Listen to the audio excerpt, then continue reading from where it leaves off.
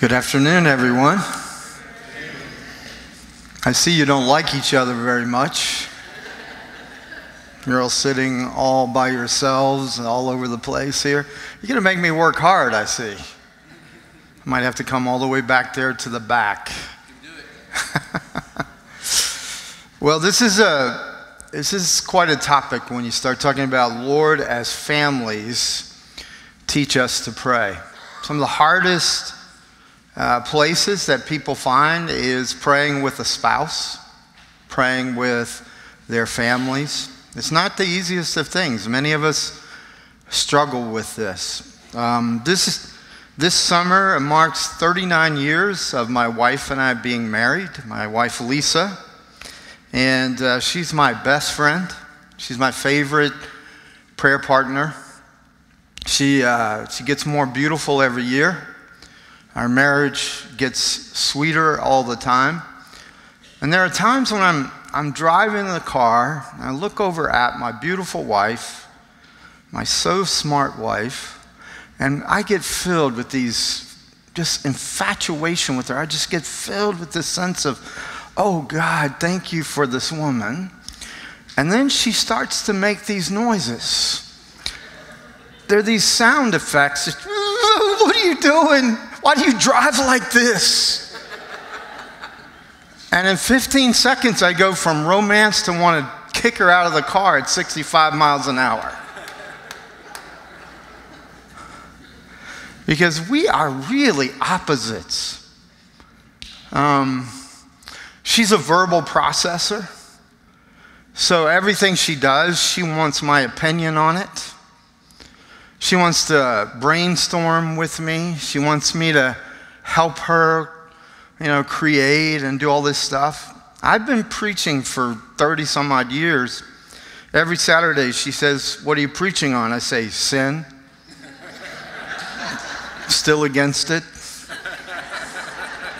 Because I don't let people into my process. I'm an internal processor. She gets so frustrated with me. I get so frustrated with her. I'm a very direct speaker. Even though I grew up in Mississippi, I have no tact, very little diplomacy. I fit in New York really well. My wife is incredibly diplomatic.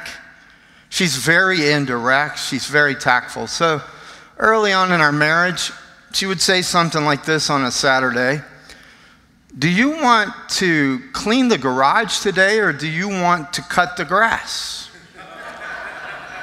And all I heard were the words, "Do you want?" I want to do neither of those. I want to watch as many football games as I possibly can and never leave the couch. I didn't know she was meaning you will cut the grass. You will clean the garage. You have no other choice. She always thought she was being so diplomatic, giving me two choices. So we found that if we were going to not just survive, but if we were going to thrive as a couple, we had to first develop a prayer life together. And when we started, we were not good at it. I didn't like the way she prayed. She didn't like that I fell asleep when she was praying. I would start snoring, and I'd wake up and remember where I was in my prayer and start it up again. She goes, "Don't even try that." We struggled. We wrestled with it, but we knew that we had to pray. We had to appropriate and begin to activate the promises of God for our marriage and for our family. I have two kids. They're both grown. And we knew that they needed prayer covering. Hard to be preachers' kids. Hard to be pastors or any ministry, to be a kid in that. Very hard. And so we did what the disciples did. We said, "Lord, teach us to pray." And we pretty much have been praying that prayer together for the last 26 years. Lord, teach us to pray. Lord, teach us to pray. And I began to realize as I looked at things, the disciples didn't ask Jesus to teach him anything else but prayer. And I began to realize, Jesus healed the sick. He delivered the demonic. He preached with authority. He taught with authority. But they knew what you and I need to know, and that is everything he did from his prayer life. Amen. That if you could pray, you could preach. If you could pray, you could deliver people from demons. If you could pray, you could heal the sick, see the lame walk. But if you didn't pray, you couldn't do those things in the same way, because Jesus said, I do nothing of my own initiative. I only do what I see the Father doing. And Jesus said, the things I do, you shall do, and greater things than these, because I go to the Father. So therefore, it is open to you and me to see the things that Jesus saw, if we're willing to access those things through prayer. And so as a couple, we began to commit ourselves to prayer about 26 years ago. And God has taught us many things about family, about prayer. But primarily, I want to start off our session with the whole idea is that not only do you have an individual calling, but you have a family calling. You have a marriage calling. Because I'm near a college and I teach at the college and I'm near a seminary, I do a lot of weddings, I do a lot of premarital counseling. And one of the last sessions that I do, the first session that I always do is just getting the couple to understand their own personality and their own wiring, how God made them. Then we talk about communication. We talk about conflict resolution. We go through all of these things that are so important for marriage. But the last one that I always get to is this. What's the mission of this marriage? Why are you together? What is it that you can accomplish together that you couldn't accomplish apart from each other? And then I always ask them this. I say, tell me what your top 5 values are. I said, don't consult with one another. Do this alone and then bring it to me. What happens is they have 2 different ideas of the mission, and the values that they come into the marriage with are never similar. As a matter of fact, they're often contradictory and conflicting. You see, if you look at the marriage being for this purpose or this mission, and your spouse sees it as a different purpose or a different mission, it's going to create conflict every time you make a decision. And it's not mere personality, friends. It's a value clash. And you must understand something about values. Values are things that you would die for or kill your spouse for. They're the things that make you pound the table. They're the things that you say, wait, I have proven that this is correct. And guess what? If you're married to somebody whose values are different than yours, it's a source of constant conflict. Because the basis of decision making is completely different. And if the mission and why you believe we're together is different, then it's going to really put a whole different light on how you look at using resources, time, what you do with your life. You're going to constantly be living not in intimacy, but maybe in a parallel kind of life together. So if you look at, are you tracking with me? You're looking at me funny, so I'm just making sure. If you'll turn in your book, you have your book, page 36. We're going to look at the curriculum, and then I'm going to take you to the scriptures to unpack some of this with you. Page 36. Notice that there are 2 different ideas of how you live your life, both as an individual and as a family. And both of these are essential for you to have more than just survival. God calls you and desires for you to flourish. Flourishing is the heart of God. He didn't call you into marriage to make you miserable or call you into a family to make you miserable. He called you into this life to flourish. I have come, Jesus said, that they might have life to the full. Amen.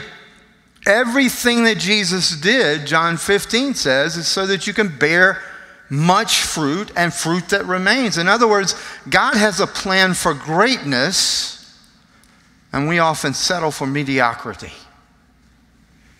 And so we want what he has, and the only way to really have that fullness is when you begin to both know your calling, fight for your calling, establish your calling, but also live in your assignment. And in the book, Fred Hartley writes this.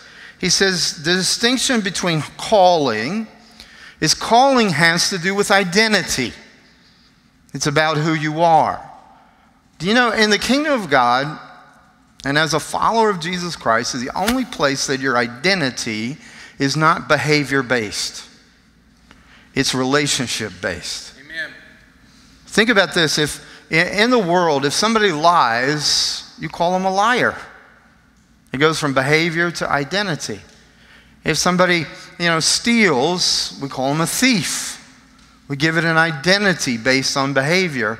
Only in Christ does the thief become a son. Amen. Or a liar become a daughter. Amen. Otherwise, their identity is set by their behavior. And so calling, you see, establishes, apart from behavior, who you are, your worth, your value. So when you look at the list on calling, you start seeing that calling has to do with the grace of God and you living in the grace of God. It's something above you. It doesn't change because it comes from God. It's true wherever you are. It's always expanding, getting bigger, getting more real in your life. It's unique to you because it's God's call on your life, on your family's life. There's a fulfillment to the calling of God that you will not find anywhere else because it is given by God. But calling is like this big concept, and it's a big umbrella over your life in many ways. But the assignment is a response to the calling. It's being obedient to God and where he puts you and where he sends you and what he gives you to do. So the assignment is really, what is he asking you to do right now? And generally speaking, the calling and the assignment always have a close relationship to one another. But because he's God, sometimes he will assign you something that doesn't seem like it's part of your calling. And usually, it's because he's expanding your calling and he's giving you something that you can't do in your own gifting or in your own talents. I love college students, but they can be pretty grandiose sometimes. All right, so they come to my church and they say, I want to work with you. And I'm like, okay, what do you want to do? And this one guy, I remember, he gave me his resume. And it said he was the greatest preacher in our area. He was the greatest disciple maker. Nobody mentored better than he did. And the list just went on and on. I said, I should be interning for you then. So I told him this, you can come and clean the toilet. You can clean the bathrooms. You can set the chairs. Because if you can do that with anointing, then I'll believe you for the other. See, most people want to take the job of the people they see, respect, and see glory in because they want that same glory. But an assignment might be clean the toilets. An assignment might be set the chairs. I don't know, how many of you have ever heard of Louis Palau? He's one of the great evangelists of the world, one of the most awesome guys I've ever met. One night I got to have dinner with him and just asking him questions. How did you go from Chile to being a world-class evangelist? And he told me the story. He said when he was 16 years old, he heard the call of God. And as a 16-year-old, God said, I'm going to make you an evangelist to the world. Louis Palau said, I didn't even know what an evangelist was. I had to go look it up. he said, I didn't know how to become this. I didn't know what to do. But a couple of days or so after he heard this call from God to be an evangelist to the world, Billy Graham crusade came to his city in Chile, Santiago. And he said, well, this guy's a world-class evangelist. Maybe I should go do something and see what it's like to be an evangelist. So he goes to the Billy Graham group and he says, I'll do anything you want me to do. I just want to be a part of this crusade. I'll serve in any way. And they gave him the task of setting up chairs. And he told me, he said, I set up those chairs with such anointing, they gave me a job. I was like, that's it. Amen. You know, we want to start at the top, and we don't, we're too grumbling or complaining to just do the assignment. I don't want to teach kids, I want to teach adults. I don't want to be in the nursery, I want to sing on stage. We never realize that it's actually manifesting that we don't understand our call because we're not willing to do our assignment. God will often put you in uncomfortable positions so that he can show you where your gifting talents end and where his infinite resources begin. Amen. And he will do it so that you will learn to pray. Because without that kind of prayer, then there's no faith. And without faith, it's impossible to please God, because you got to know that he is and that he's a rewarder of those who diligently seek him. Amen. So you can see the list. Sometimes the assignment's beneath you.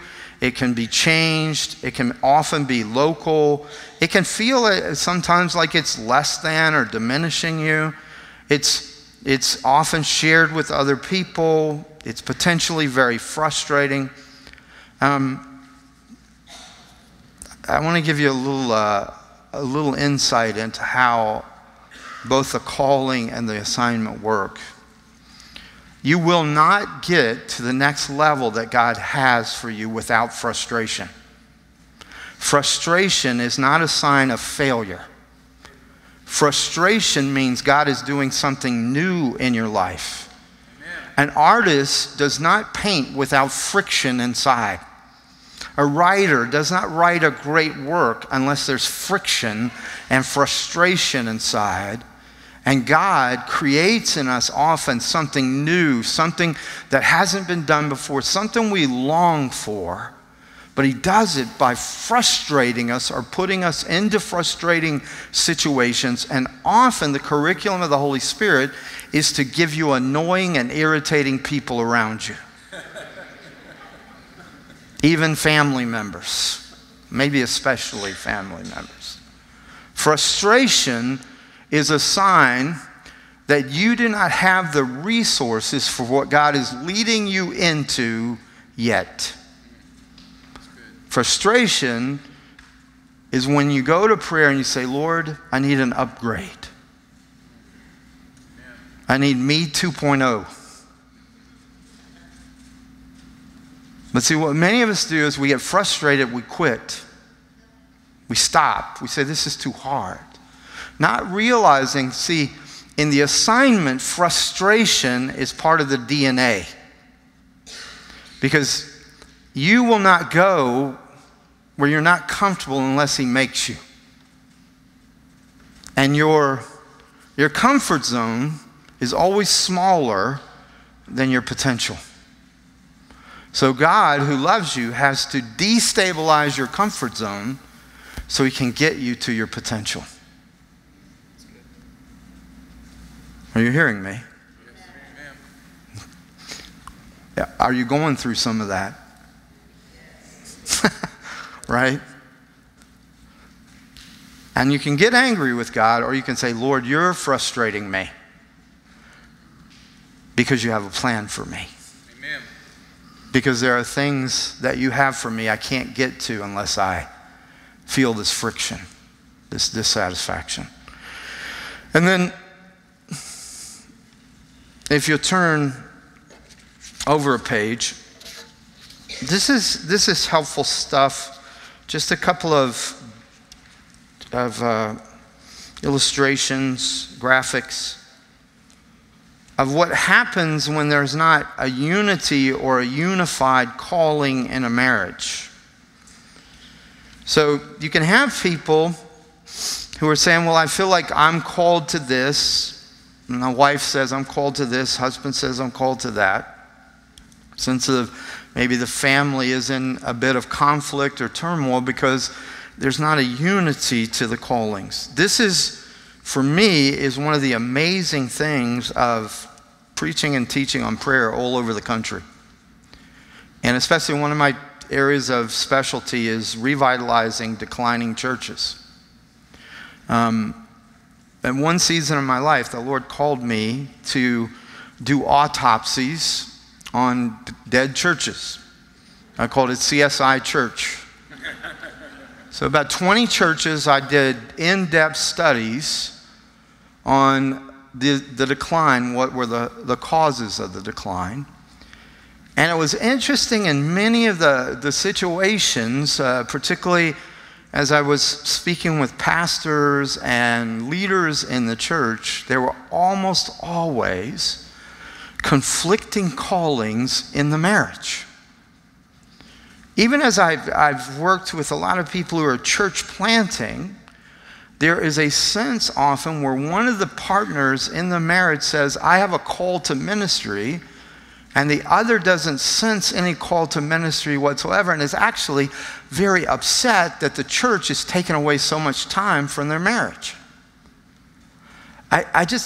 Maybe this is just one of those very, easy to see kind of things, but if people are contradictory in their callings, neither their marriage nor their ministry is going to last long. Amen. Because the demands on the marriage, time, resources, energy, all of those things are going to destroy the intimacy between the couple, which will destroy trust, which will eventually destroy the marriage. Now, one of the things that I realized early on is that I loved ministry. I loved preaching. I loved teaching. I loved being really involved in people's lives. I loved that whole thing. And I gave my best to the ministry, and I gave the leftovers to my family. And at one time, I really was called on the carpet by my wife and said, in many ways, your ministry is like a mistress I have to compete with. And I began to realize that the battle that really mattered was the private battle. That whatever I say out in public has no real value if I haven't lived it out in private. That I haven't given my best to my wife and to my kids. If I haven't been the same person at home that I am in the pulpit, then everything I'm doing is fake. It's counterfeit. And so it's not the word of God that's going forth when I act like that. It's my own need for approval and my own need for attention and control and all these other things. And they're just kind of subordinate to me. So as you look at these arrows, in a way, these are just graphics. A unified kind of calling together really only comes when you go deeper into what is it to be called by God, period. What is it to really know one another, know your call, know how to be really, really intimate with God. So what I'd like to do is I'd like to unpack for you how Lisa, my wife, and I began to really go deep with God together into our calling individually as a couple. And our primary calling, as much as I love preaching, I love teaching and pastoring, my primary call is the presence of God. My primary call is my prayer life. Everything that I am and have that has any worth of value flows out of my call to Him. I love my church, I love my students, I love all of those things, but my primary call is not to them. My primary call is to His presence. Amen. And so I'd like you, if you have your Bible, would you turn with me to Jeremiah chapter 1. And I want to show you some things. I want to unpack some things about how we get this whole matter biblically settled about our call. And especially what I'd like you to see with me is how relevant Jeremiah's call is to your life. I'm going to read a little bit because I want you to have the whole picture here. Beginning at verse 4. The word of the Lord came to me, saying, before I formed you in the womb, I knew you. Before you were born, I set you apart. I appointed you as a prophet to the nations. Alas, sovereign Lord, I said, I do not know how to speak. I am too young. But the Lord said to me, do not say I am too young. You must go to everyone I send you to and say whatever I command you. Do not be afraid of them, for I am with you and will rescue you, declares the Lord. Then the Lord reached out his hand and touched my mouth and said to me, I put my words in your mouth. See, today I appoint you over nations and kingdoms to uproot and tear down, to destroy and overthrow, to build and to plant. The word of the Lord came to me, what do you see, Jeremiah? I see the branch of an almond tree. I replied, the Lord said to me, you have seen correctly, for I am watching to see that my word is fulfilled. The word of the Lord came to me again. What do you see? I see a pot that's boiling, I answered. It's tilting toward us from the north. The Lord said to me, from the north, disaster will be poured out on all who live in the land.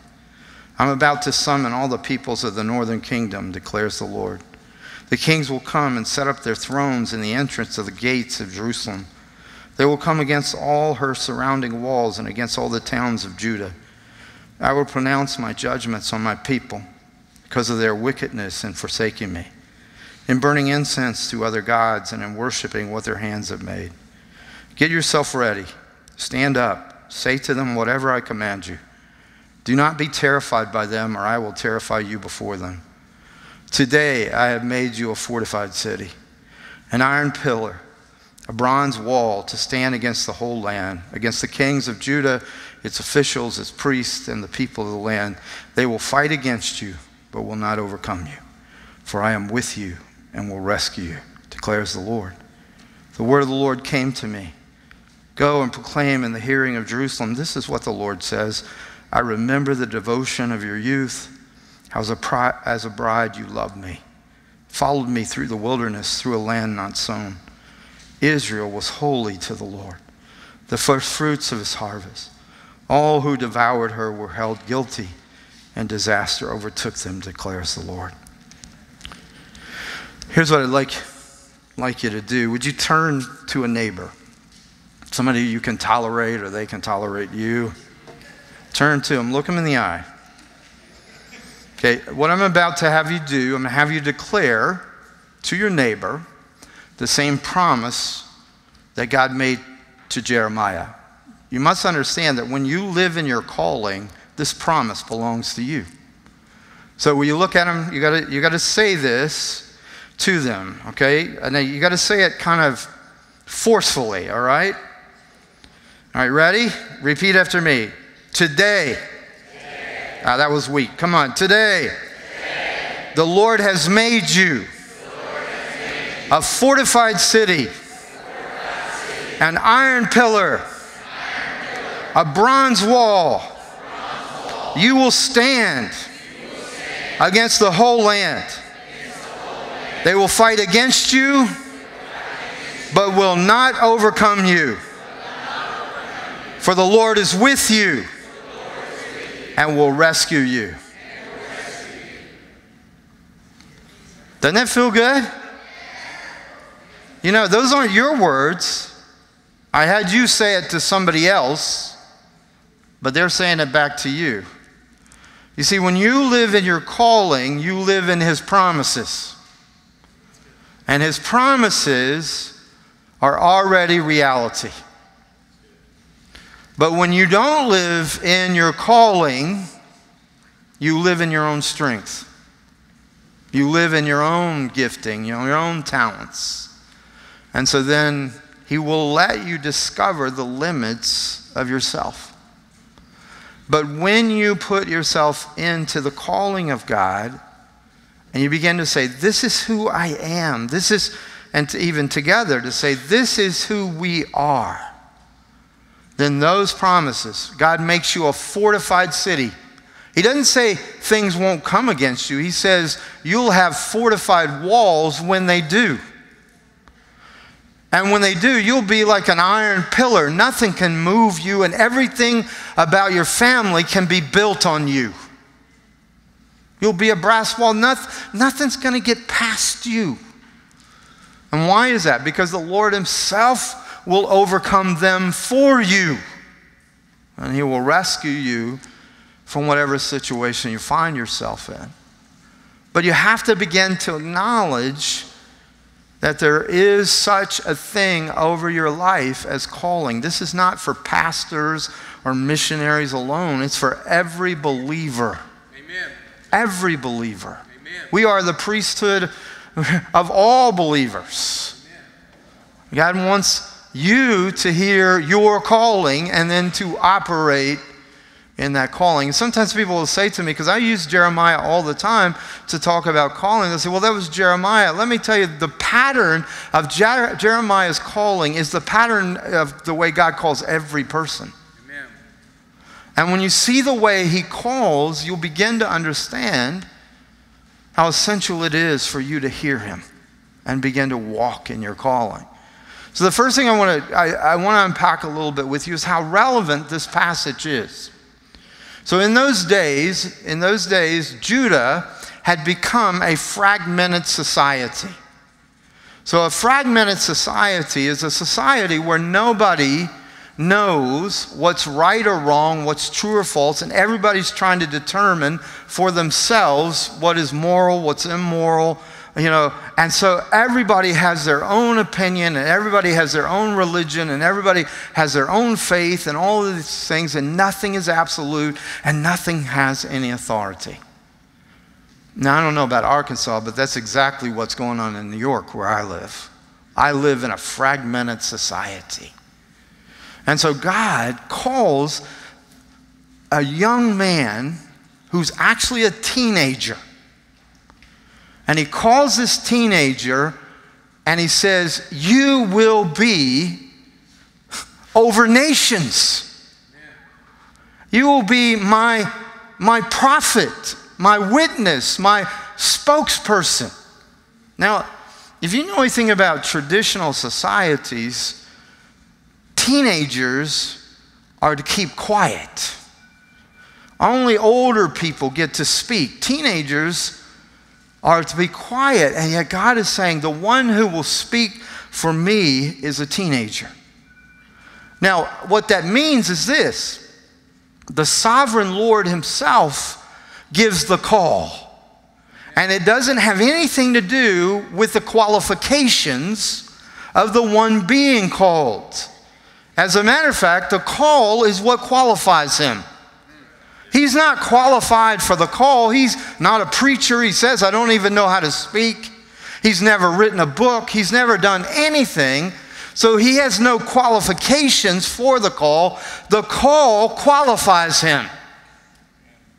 That's pretty significant, because a lot of us will say, well, I don't know enough, or I'm not good at speaking. That's exactly what Jeremiah said. So guess what? The call of God is on your life, so the call qualifies you.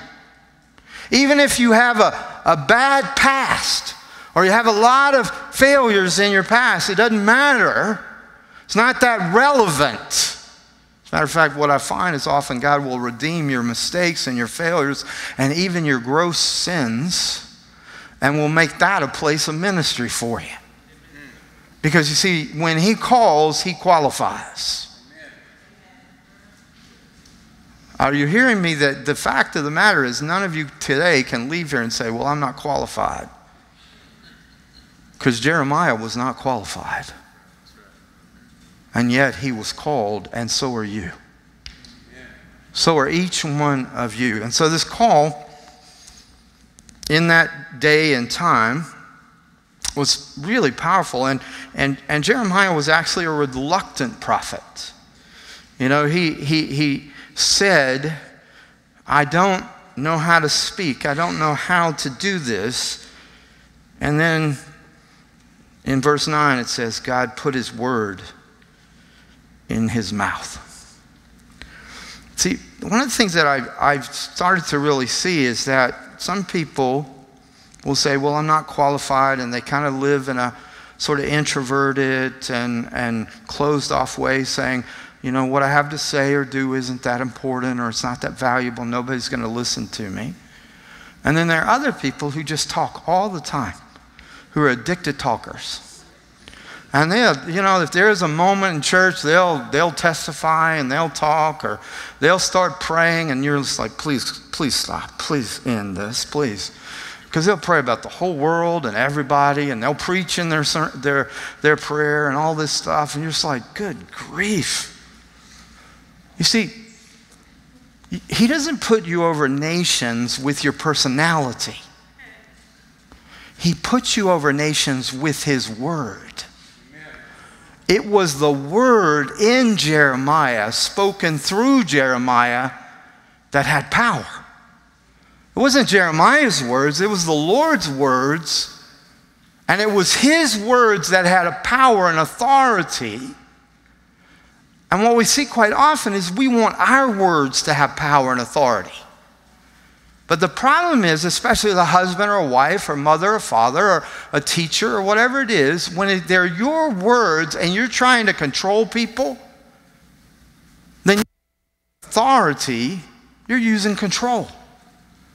So you're willing to intimidate, to manipulate, deceive, whatever it is, because your words, you're going to have to use your words to control the people, control your children.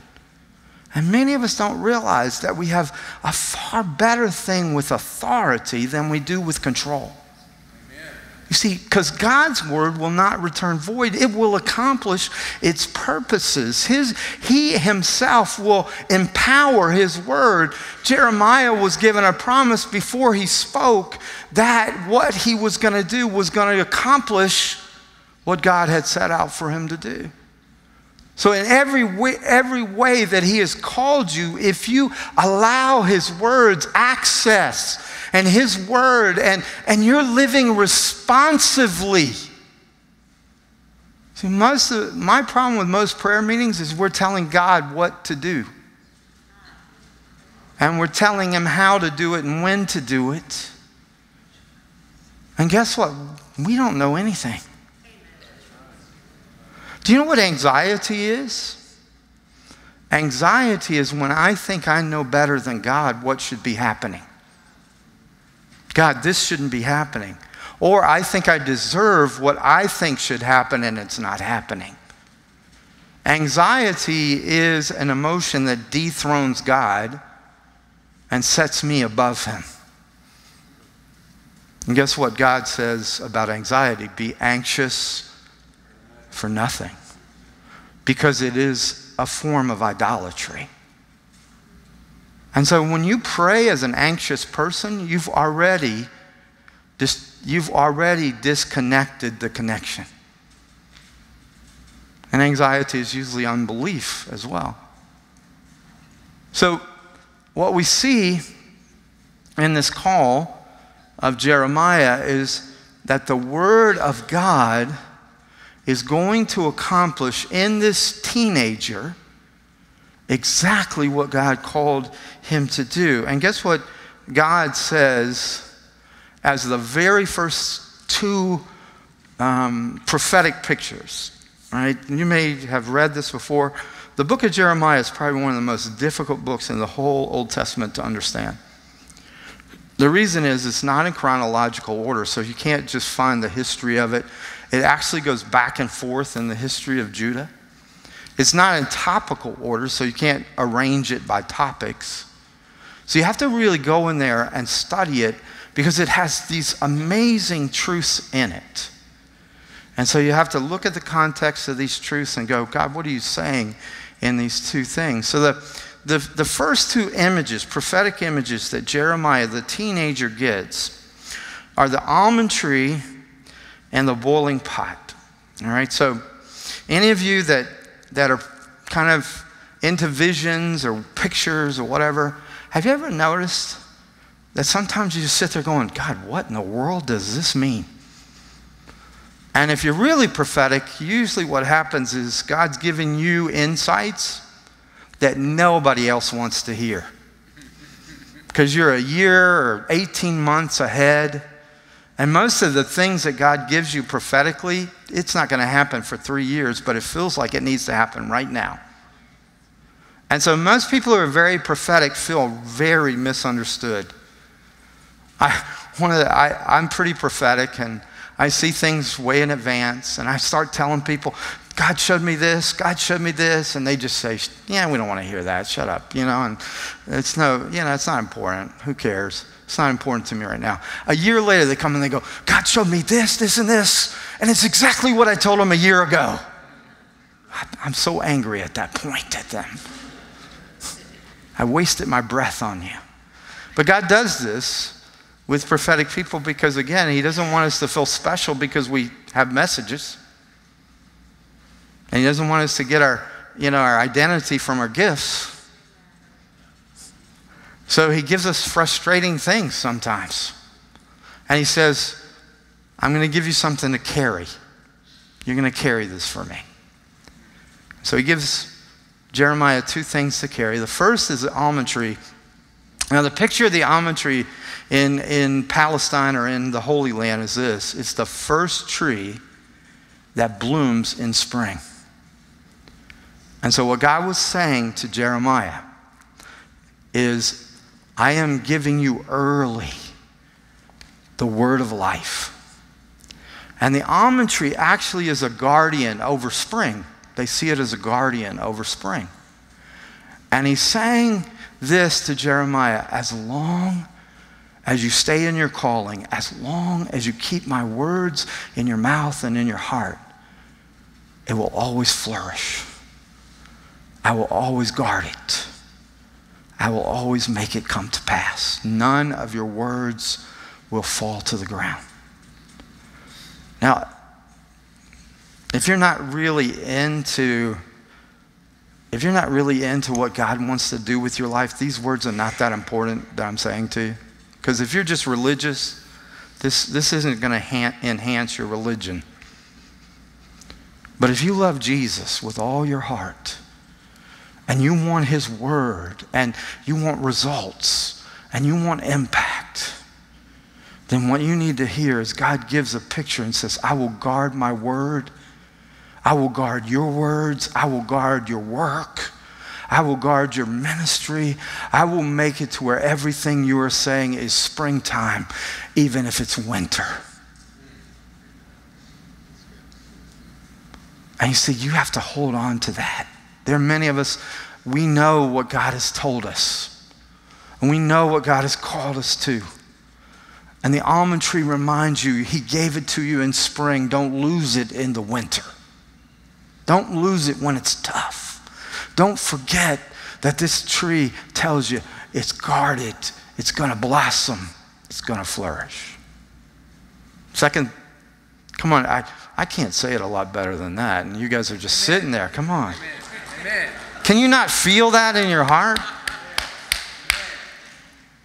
There are things, some of you, he might have told you 20 years ago and you forget it or you give up on it. And he says, no, remember the almond tree.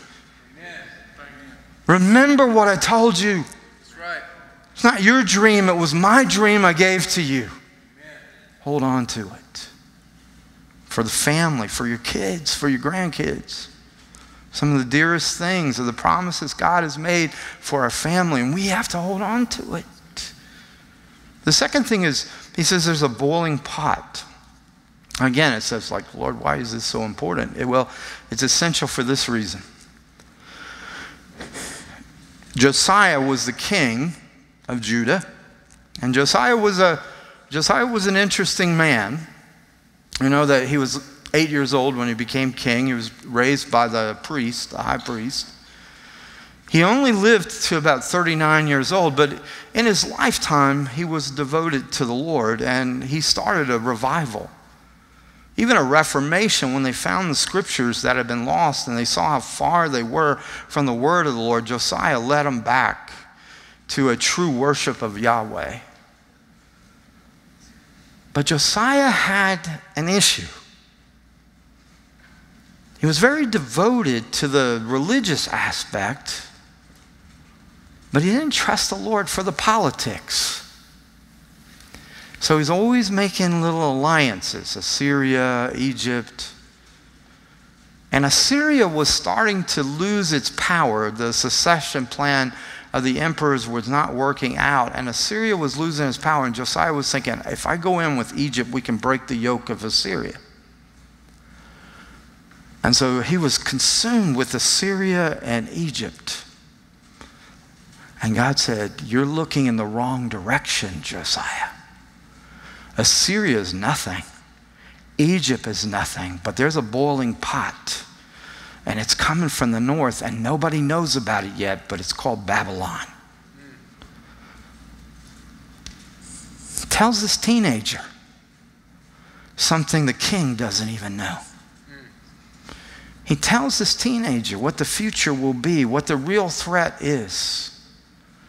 You see, because the issue when they get carried to Babylon is not that Babylon is so strong. The issue is that the people don't trust their God. It is not because Babylon was strong, it's because Judah was wicked. And what you see throughout the book of Jeremiah is the call of God is always to be God-centric, not politics-centric.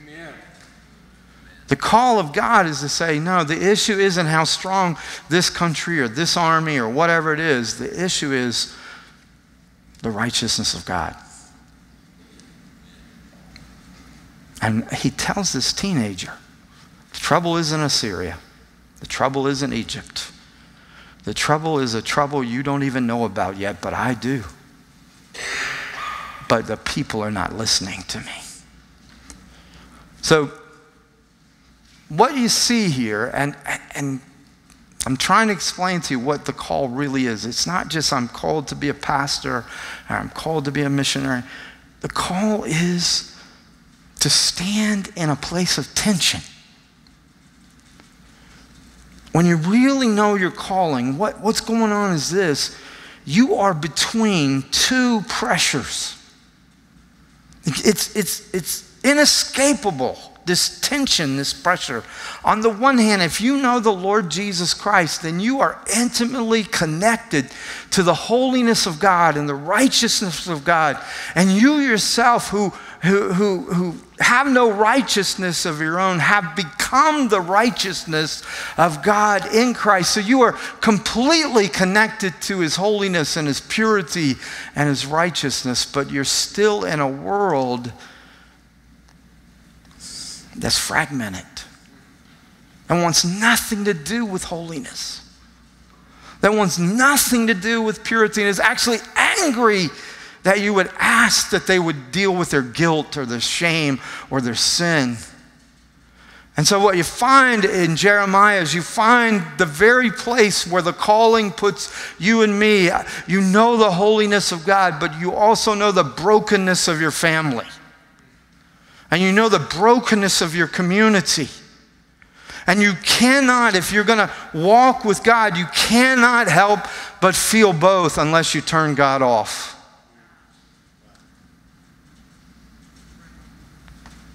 And say, well, I'm just going to live over here. I'm just going to live as best I can. I'm going to do my job. I'm going to do this. It's why many people quit praying. It's not because you don't get answers when you pray. It's because something else happens when you really pray. One, there is this calling to God, but there's this other thing that's in this text. Numerous times, over and over again, it says, the word of the Lord came to Jeremiah. Now in Hebrew, it's not word. It's the burden of the Lord. See, you can't really be intimate with God. You can't really pray without him saying, I want to share my burden with you. So see, if all your prayer is about, God, I want a better job, I want more money, I want to have better health, I want to have all this, then what you're doing is you're saying, God, I'm going to keep you at arm's length. I'm just going to pray my list. And then I'm going to see how many things you answer. But see, when you're in your calling, then you are caught in that middle of the great, awesomeness of our God, the wonder of our God, his transcendence, his immanence, his sovereignty. All of these things are connecting with you. And then you're living in a world that's fragmented and broken. And this is the interesting thing to me. The Lord has more confidence in you than you have. He knows more about your future than you'll ever know. He knows where the boiling pots are. But what he wants to do is he wants you to carry some of that burden. The reason that Jeremiah is called the weeping prophet is because he's carrying the broken heart of our God for his people. As a matter of fact, he explains it here in a way that is so incredible. He says, Jeremiah, I want you to understand, I don't see these people as people who are made to keep my law.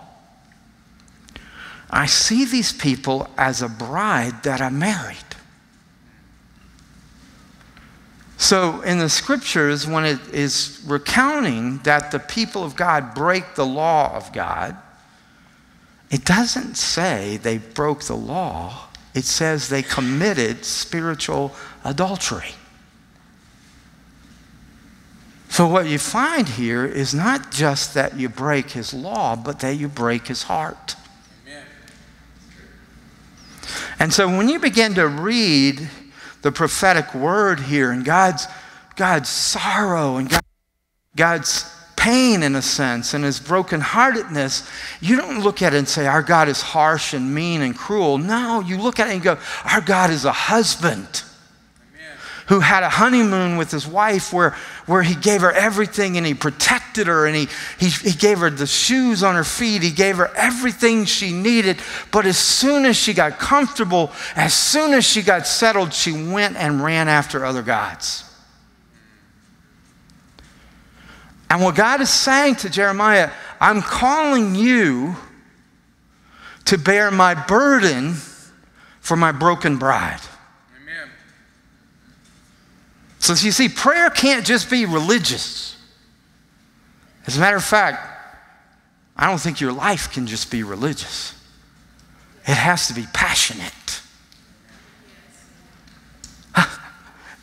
You know the only thing that Jeremiah, or that God, I would say, through Jeremiah uses to describe how he designed us, how he made us passionate?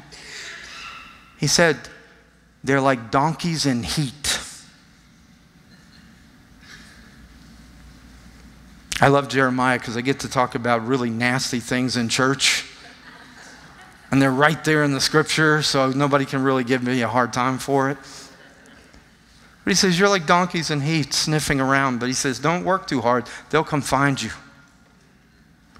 Now, here's what this means. It's not about the sexual ethics of Israel or Judah. It's about their spiritual design. I don't know if you know this or not, but you were designed with intense spiritual passion. You were designed with intense spiritual passion.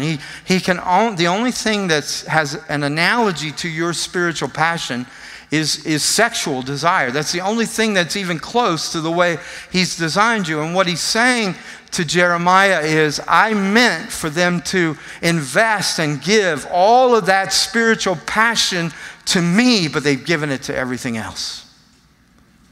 And he makes it really clear what they've given it to. They've given it to other gods for their security, because they feel insecure.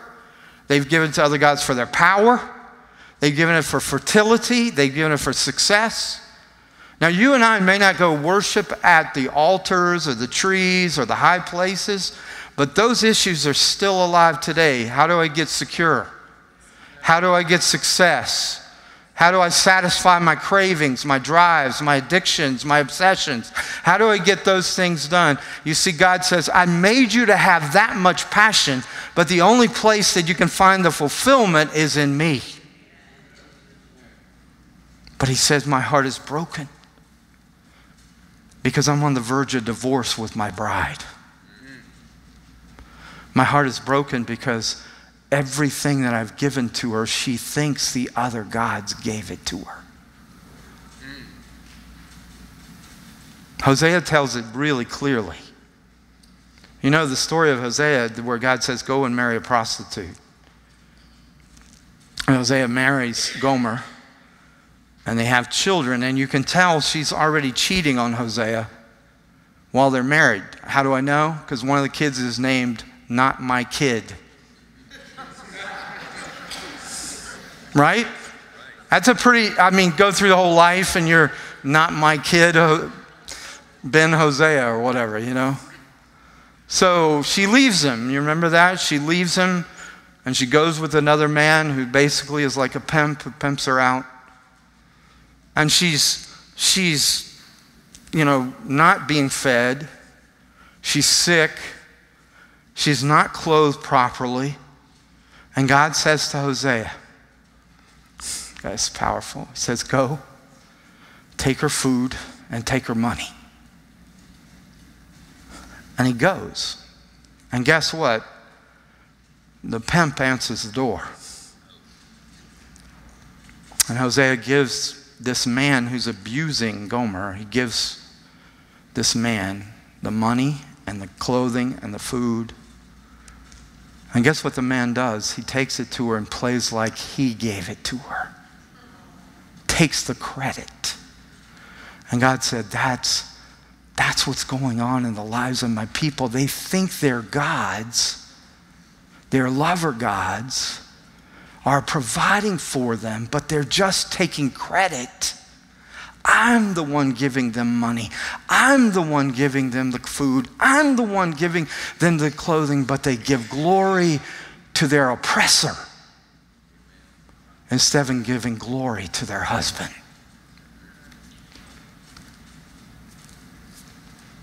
See, you can kind of see if you really want to pray, if you really want to pray and say, Lord, teach us to pray. One, you gotta go deeper than just having a list.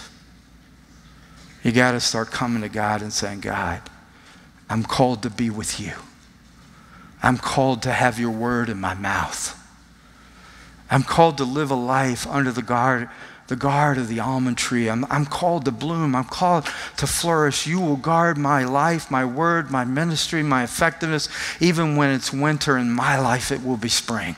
Amen. I'm called not to look at what's going on right now, but to listen to you for the boiling pots. Because you know the end from the beginning. And you share your secrets with those who are intimate with you. Jesus says, you're not my slaves, you're my friends, because I make known to you what my plans are. Amen. But don't be surprised if when he opens his heart to you, there's brokenness about your family. There's brokenness over the church. There's pain over our community. I know the plans the Lord said I have for you, plans for your welfare, plans to prosper to you, to give you a future and a hope. But many of us have turned the other way. See, it's not that prayer doesn't work, it's that prayer is hard. It's because real prayer is passionate. I was leading a prayer summit for the leadership in my district. And it was a district executive committee type thing, and we were going to meet for 2 days. And so we started with prayer and worship. And the presence of the Lord came so powerfully that we didn't stop for a day and a half. I mean, we stopped to go eat, we stopped to have sleep, but we just kept praying and worshiping for a day and a half. Pastors were on their faces repenting. People were on their knees. Weeping was taking place. It was really powerful. We got more done in that time than we had at any other meetings I had been a part of. But kind of along the way, towards the end, one of the pastors raised his hand to me and said, "Can I just say something about prayer?" I said, "Sure." He goes, "I really don't think you need to pray like this." He says, "I get up every morning, I read my Bible, I write my prayers list, I pray for a few minutes, and then I go about my day. I think this is just too much." And it kind of struck me that he had not been repenting. He had not been being honest. He had not been passionate. So I just, I didn't have a lightning bolt to smite him with. So I just said, "Okay, Lord, what's going on? This doesn't feel good. Doesn't feel right." A few months later, find out he left the ministry because he'd been having an affair. See, he was dispassionate in his prayer life, but he was passionate with his mistress. God made you with that much spiritual passion, but he made it to be satisfied in him. And the truth is, see, when it's all out for him, then you're the best wife, the best husband, the best parent, because he will give, as you give to him, he will give back to you everything you need for that life of godliness and life and godliness. But if even your family, which is a good thing, is where all your passion goes, then the family becomes an idol. Or even, I adore my wife, but she is not the source of my life or the source of my joy. She points me to the source, but she's not the source. He's the source. And then I get to give her what I receive from him instead of trying to get from her what I can only get from him. So she doesn't become an idol, she becomes a blessing. Think about this as we close this time. Idols are almost always good things, not sinful things. Wood in and of itself is not a sinful thing until you make the wood something it's not supposed to be. A stone or precious metal is not a sinful thing until you make it an ultimate thing.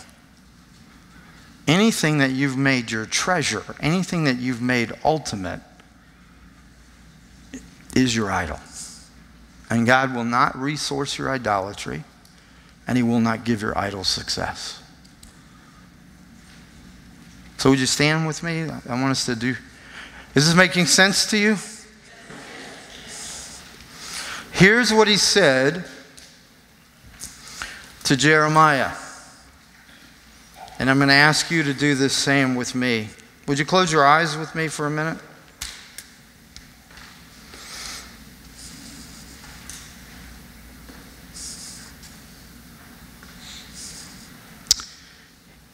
I'm going to tell you I'm going to remind you what he said, and then we're going to respond to it.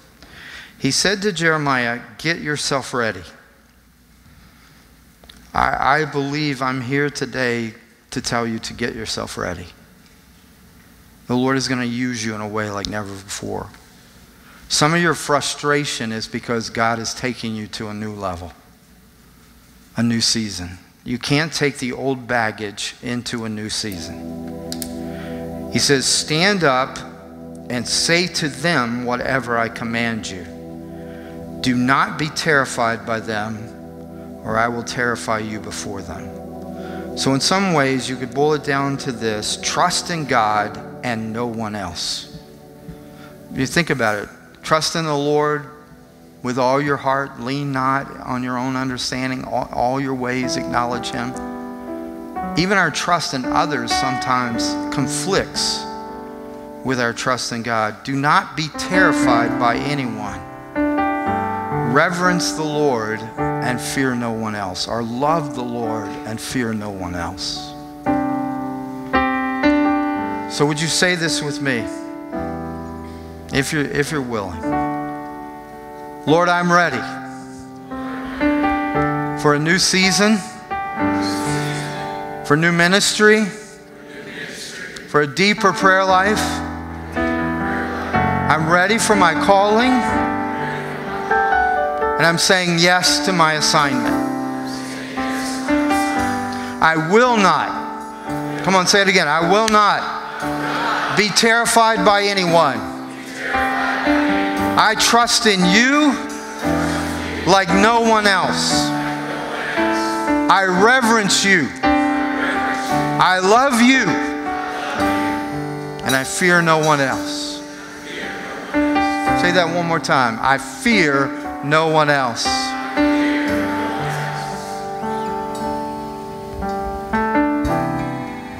As we just use this as a place for the Lord to speak to us right now, and your eyes are closed, can you see that place where He's saying, trust me? It usually has something to do with the future. Often has to do with circumstances right now in the present.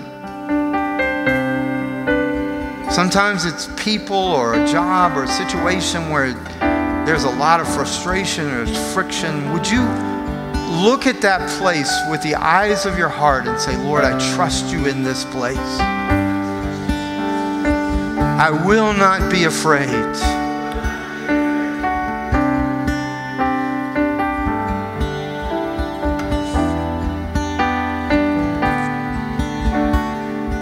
Here's the thing. Every real prayer warrior, every true, intimate of God, there comes a time where He says, do you love me for me? Or do you love me for what I do for you? I believe right here today, He's been working in your life in such a way. He's even closed some doors. He's even said no to some things that could have been, maybe even should have been. But He's saying to you, do you love me for me, or do you love me for the open door? Do you love me for what you did, when I give you what you want, or do you love me for me no matter what? You see, when He's your treasure, when He's ultimate, then He can pour out every other thing that you need. But if what you need is ultimate to you, He will not be your assistant. So I'm asking you today to put a stake in the ground and say, Lord, I love you for you. I love you for you. Even though you slay me, still, I will hope in you. The Lord gives and the Lord takes away, but blessed be the name of the Lord.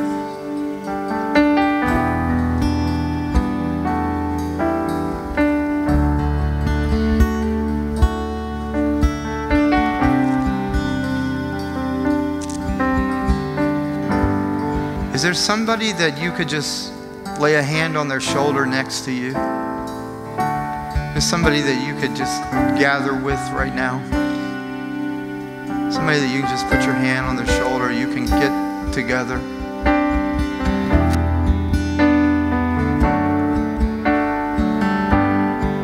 Would you just play it doesn't have to be long, but I feel like God has given words of new seasons, new levels. Would you just pray over each other for a minute? Pray blessing. Maybe you're hearing something from the Lord.